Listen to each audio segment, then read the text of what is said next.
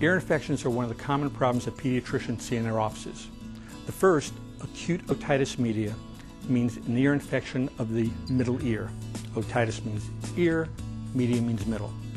These oftentimes occur in children who are very young and have respiratory illnesses, the common cold, for example.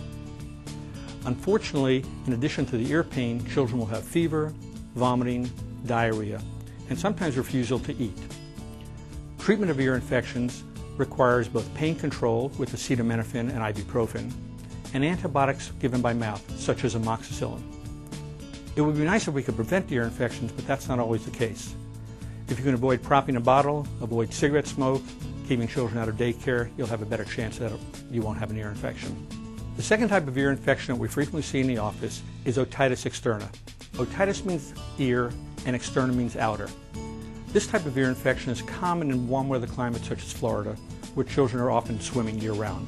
A reason to be seen for ear infections is the ear pain that keeps a child up at night, a child who's unable to function during the daytime because of persistent pain, or a child with high fever and unknown source of infection. Ear infections of this type oftentimes present with pain on movement of the outer ear.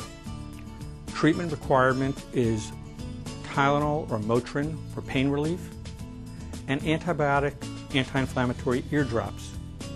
Prevention of ear infections of this type require wicking away the excess water using a Kleenex.